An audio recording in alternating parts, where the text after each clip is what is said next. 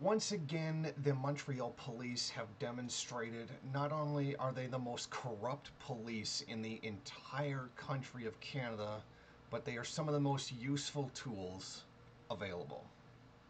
As some of you may already know, Dr. Weizfeld, PhD, who is an activist on behalf of the Palestinian people, a member of the Jewish Bundes movement, a group of Jewish socialists against the Zionist occupation of Israel, is being called before the police so he can answer questions about an investigation into a possible hate crime.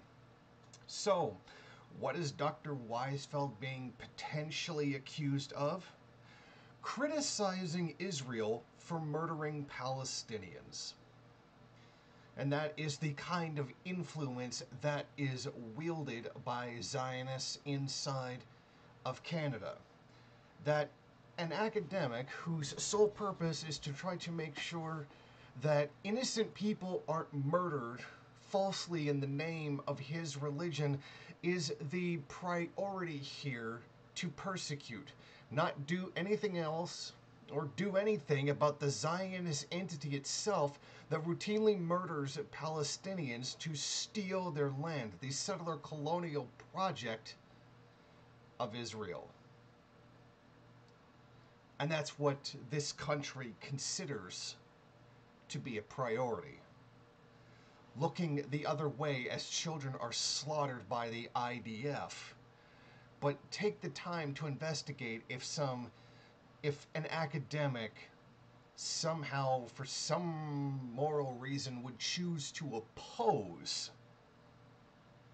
the killing of Palestinians.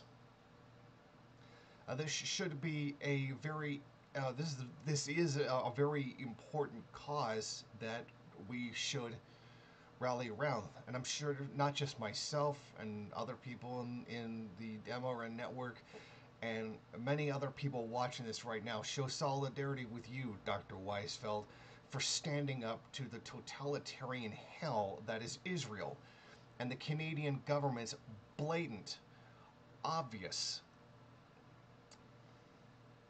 cooperation with the Zionist entity by trying to place phony charges on you of hate by saying,